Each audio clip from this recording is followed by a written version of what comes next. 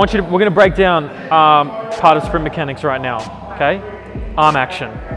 So right now, first do this with your hands. Right angle, okay? One arm's right angle, other arm's right angle. So we're just going to move slowly right now. So there's multiple different components of sprint mechanics. Arm action is a super important one. Sometimes I notice you flare a little bit. I'm not going to change your mechanics too much. I'm just going to refine them. That's all I'm going to do. Even slower. Yep, good. Boom, boom, quick. When we're teaching people how to sprint, we've got to teach them the mechanics of how to deaccelerate and slow down. If you don't know how to land, it's like, how are you going to land a plane without no, what do they call them? Landing gears, the landing wheels, those things. Anyway, what do you call them? What, train wheels? No, on planes. Deaccelerating, choppy feet, and then hold in this half squat position, okay? Exactly, 90%.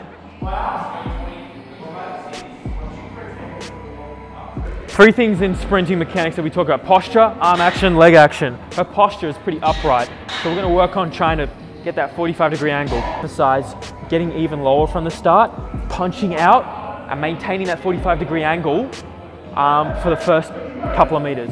All right, let's just have another look. I want you to start this time. One thing we do, especially thought about juniors, is to promote this really good angle, we start them on the ground. So I want you to start on your stomach. This is not how she's gonna do it in competition. You wish you could pull that off. He wishes he could pull that off. Man, it's called a... All in America. He's been to America. They tuck all the time. You know, this one's a pro. I like this for a prone start. No, please, no, good. Oh, I actually like a prone start. I'm going to come over for acceleration because you actually can't overstride. I actually learned this off Joe DeFranco when I was in Texas, where you actually in a prone position, it's impossible to overstride. So you're actually not breaching, and it puts you in that nice acceleration position where you want that steep forward lean and that violent arm drive. So it's that perfect acceleration position, positioning with applying force down the back of the ground. So I'm trying to get her into that 45-degree angle because she's pretty upright. You know what it is? Gymnasts, they run upright. Yeah. No idea. So acceleration is terrible. Is there anything else you'd recommend? Heavy ass sled drags to put her in the position. Yeah. Prowler push it. She has got no idea about the position. She's only used to running upright. That's how they run. Yeah. That pole. So sled drags with the prowler? Heavy ass sled drags. Go get those. Go get the things. Be heavy enough. It's got to be heavy enough to put in that position, but not heavy enough where she's actually not getting the triple extension. And it's more cerebral in nature. What I mean by that is slower. It's not about. It's more developing a pattern within the nervous system to understand that position. Steep 45-degree lean, positioning, triple extension on the back leg. God, I sound smart right now. Yeah. Down the back of the ground. That's probably going to be too heavy for her. Oh yeah, you think? Yeah. Well, see how you go. I'm up. The whole idea is to have that. You want to lean onto it and just hold it. Okay, lean onto it and hold it. And before you pull, just get into that steep lean. Yeah, good. Now drive that knee forward. I want that foot to fall under your hip. Good. Nice. This is exactly what it's doing. Knees driving forward. She's on that 45-degree angle. Glutes are on, full posterior training is applying force to the ground. Good. How does that feel? Yeah. Go. You can see she's pretty slow to get off the ground. Put in that steep 45-degree lean because adaptation is task specific to the muscle group, motor pattern, joint angle, contraction type, contraction velocity, metabolic pattern. Everything's specific. The way you train affects how you adapt, right? The closer the training task to motor skill, the greater transference. So for you, your specialised training, the best way you can train for this is through the fucking course. But beyond that, you need to do your physical prep so you maximise your potential on the course, which is your relative strength, which is your grip strength, which is your positioning as well. Do you like how I did that? That's great. Well, I'm learning right now. Well, for this program, I've gotten so many people's different perspectives on it. Christian, Jay Ellis, Jordan Potts, Joe DeFranco, who I got, people who watch a podcast, I asked a question about this training on his podcast. He answered it. So shout out to DeFranco. She doesn't know yet. She doesn't even know who he is. But for those who know, got the Joe DeFranco stick of approval because everything he said pretty much, I'm incorporating in the program. I'll put a link somewhere on the screen. Alex Sandalis asks, if you were to prepare someone to win a competition and your life was on the line, well, I hope not. What would you do to maximize success? First and foremost, relative strength is number one. You need to get her as strong as humanly possible while keeping her weight as light as humanly possible. All right, that's number one. And then the type of strength, obviously, grip strength. Like, if you see this program, we're slowly working down that force velocity curve, dropping down rep by rep every 2 weeks. So now we're on to 5. Last 2 weeks we're on 6. Next 2 weeks we're gonna be on 4. All right. I want. Use the band to warm up your shoulders or the strength. Very good.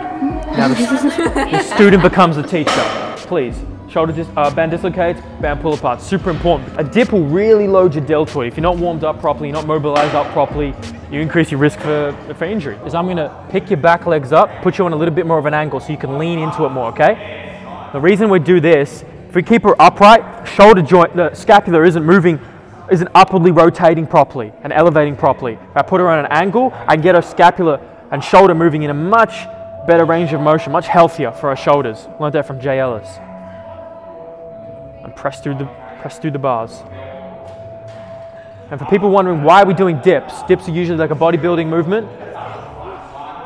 Because I think about the position she's going to be in. A dip is a part of a muscle up, and while we're not doing muscle ups right now, it's a super important the ability to be able to press your body weight in just a 90 degrees of elbow flexion is relative to the competition that I believe that we're going to do. Ordinarily, she's been squatting with shoes on in her gym. I've told her recently to take shoes and socks off so you can feel the floor. Got a high degree of proprioceptors in our feet. Want to feel the floor. You can apply more force to the ground that way. Shoes will dissipate force. Barefoot will apply force. This looks so weird. Looks so wrong. Looks so weird. Well, you just can't. You gotta go in. You gotta show them the ball. La la la. Oh god. It is so wrong. Just zoom in on that shit. I want you to give me feedback on what feels more powerful, foot to the side or foot behind you. No? Or you can already tell? And that's powerful? So that's a great example. I feel like you have to work more of your adductors. Right. In this, my adductor is quite weak. Okay. In this position, whereas this. Yep. Okay.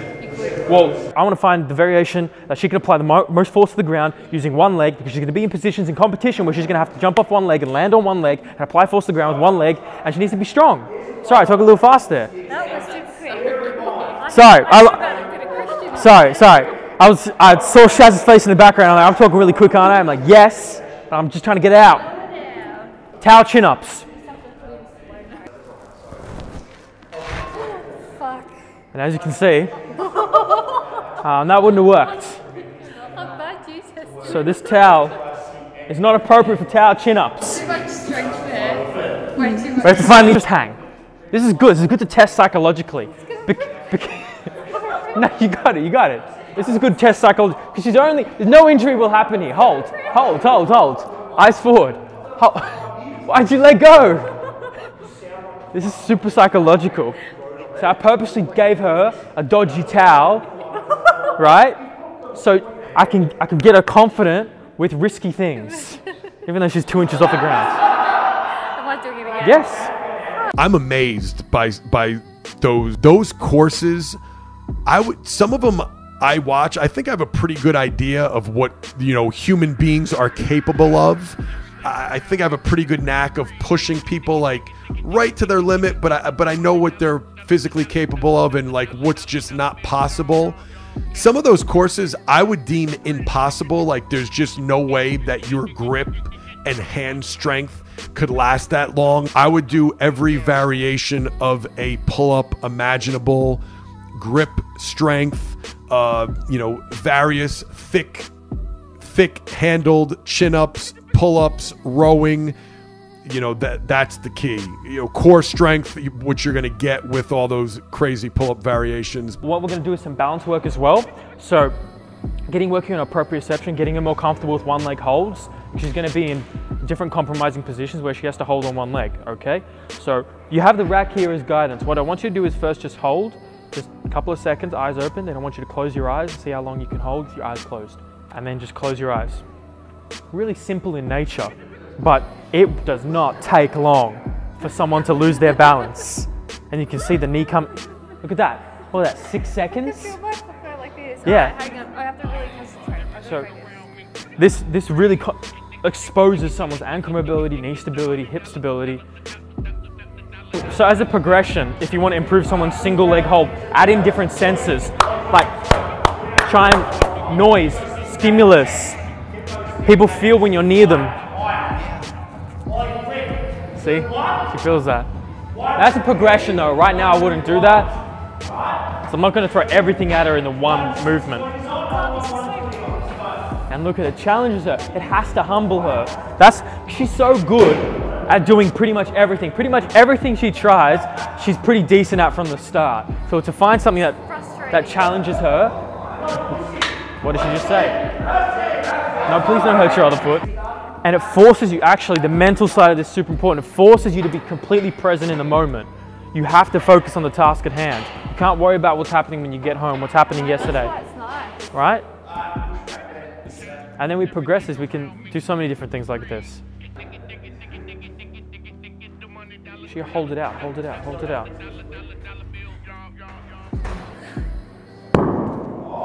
As you can see, again, real sloppy, just you resting that kettlebell on your thigh there. That's when handles probably, I want to test, right? Handles probably much better for us. Yeah, it feels a bit more natural, the movement. That just feels a bit... You should apply force back into the ground, feet under your hips. Nice. Get it to the end, and we got a minute rest. Now, I always want to make sure, ask where the individual feels it. Where are they fatiguing? She's feeling in her quads. I want to see, because everyone's going to be different. No movement is going to apply the exact same stress to different people. Someone is going to say a really weird thing one time. They're going to say, oh, I feel it in my arm, or hand, or scalp, or some weird, I don't know. Someone's going to say something weird, and you're like, oh, something's wrong here. Let's adjust. Minute rest in between rounds. So we're just focusing on position, applying force back and into the ground, feet falling under her hips, keeping that really good angle. And she's going to go all the way up and all the way back. People are sitting home, having a nice tea, having a nice dinner, their family and friends, or a TV and a dog. No, we're here working. Put the camera on me. We're working. I just want to make sure that's known. She's working. There's nothing more like satisfying than the moments right here. Just knowing you're putting in the work when everyone else is just chilling. Yes. I hate conditioning work, but I love it the most because you get the most satisfaction out of it afterwards.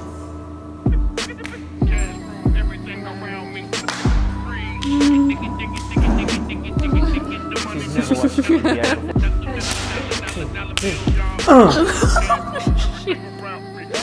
There's a bit of a weight difference, as you can see. Absolutely fine. Get some sleep. I will. I hope so. That's awesome. And then we're going to show you guys next week the other program we're working on, because you guys know we've got 4 programs. So I'm going to show you another one, so stay tuned for that. Otherwise, week 4 done, week 5 next week. 4 weeks to go. Ooh. 4 weeks and 2 days. Oh yeah, because you know the date now. Yeah. That's, it's on. It's on. That's good. That means we're going to have 8 weeks preparation. Yeah. Instead of 7. Yeah. That's good. So we're literally halfway. And I already feel stronger. And already more prepared. I've done this before. Good. That's what we want. It is. Done. She hurt her ankle doing some back tuck backflip. It's not part of the preparation. It's not in the program. They said it's a potential stress fracture. A potential stress fracture. But you can't very see vague. because the bone is so small, it's hard to pick up a stress fracture on that particular metatarsal. It's such a fine bone, so they said it could show up in 6 weeks. I'm like, mate,